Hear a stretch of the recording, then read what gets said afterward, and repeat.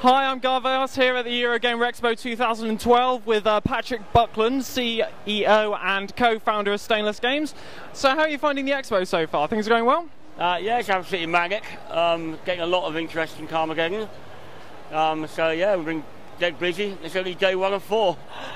Excellent, yeah, and I noticed you got Carmageddon Funsize at the expo at the moment. How well is that being received by the public? Very well so far. It's the first time it's been shown in public. It should be launched hopefully the week after next, so people are going to play it then. But yeah, loads of people are playing it, picking it up, enjoying it straight away, reliving their old childhood memories when they were playing it when they shouldn't be. Yeah, definitely. I mean, I was about 10 years old when the original game came out, but I still played it. I mean, it's a really fantastic game, but I suppose the question on everybody's mind is Carmageddon Reincarnation. How's development going with that so far? It's going very well. We're about 30% through really with that. Really getting up to speed properly at the moment. We're recruiting the team, so we're still getting people together for it. So we've been getting on with this mobile version whilst we're planning really the full version of Reincarnation. So Reincarnation will be out sometime next year is all we can really say at the moment. So the mobile version and tablet version was out there to get the game back out there, get people playing Carmageddon. Otherwise, it's an awfully long time to wait before Reincarnation comes out. So get them to play the old game on their mobiles and their tablets. It suits that platform very well.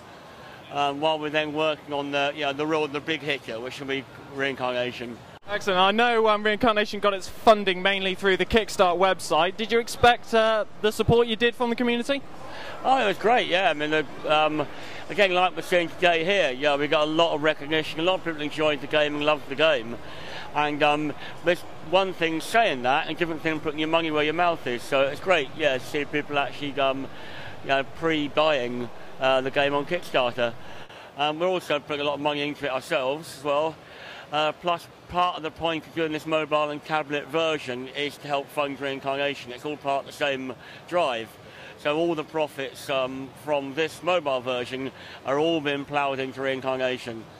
So the more we sell of this, the more scope we can get in the full game, really. There's so much we want to do with Reincarnation. So many platforms want to support, like console as well.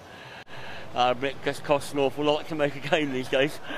Yeah, I mean, in regards to the Stainless developer team, how much of the original Carmageddon team are working on Reincarnation? Of the 8 original team, 5 of them are still with us. Plus we've got guys from Karma 2 as well. So a lot of people have actually lost count how many actually. A lot of people have come back to us as well because when we got the rights back. We still had a lot of the original members anyway, but a few people have come back explicitly for this, including one guy all the way from Australia, the artist. He's come all the way back. Quite a few of the original, but the original team, let's say 5 out of 8 of the actual Karma 1 original team. Fantastic. And in regards to Reincarnation, what sort of improvements will we see compared to the last game? Obviously, a huge amount of improvements. Still going to have the Carmageddon ethos. Still going to be that game. But now, to a large degree, the hardware's caught up with us.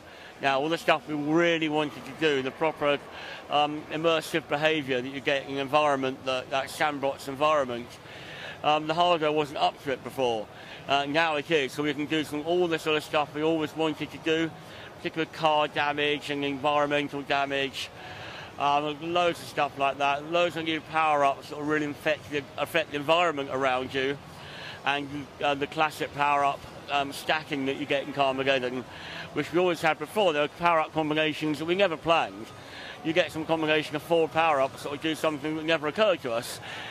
Now you'll get that a lot more in Reincarnation, because the whole environment will be fully physicking, so there'll be stuff you can do that we never thought of. What we're also doing in Reincarnation as well is a lot of modability. So even on consoles you'll be able to mod to some degree, but on PC, Mac and Linux you'll be able to, for example, write your own power-ups. All the scripting, so I've got an averagely competent person will be able to create new power-ups and change the game. So which will be great fun. That sounds amazing. I can't wait to get my hands on it when it finally comes out. And so back to the original Carmageddon, who's your favourite driver and why? Well, I guess I've got to say me, because I was Vlad. Although I was Vlad in the original game. In Karma 2, my TVR was in there, the purple TVR Cerbera, which I got in a lot of trouble with TVR for that, because we never licensed it from them. So, but luckily TVR have gone bust now. So you still drive a TVR. So. Brilliant. Well, thanks very much for your time today, and I hope you get a lot more funding for Reincarnation, and I hope it all goes well next year. And one final question. Games or pie? Oh, pie, I think. Pie. Brilliant. Thank you very much. I've been Garveos at Eurogamer 2012, and visit plusxp.com.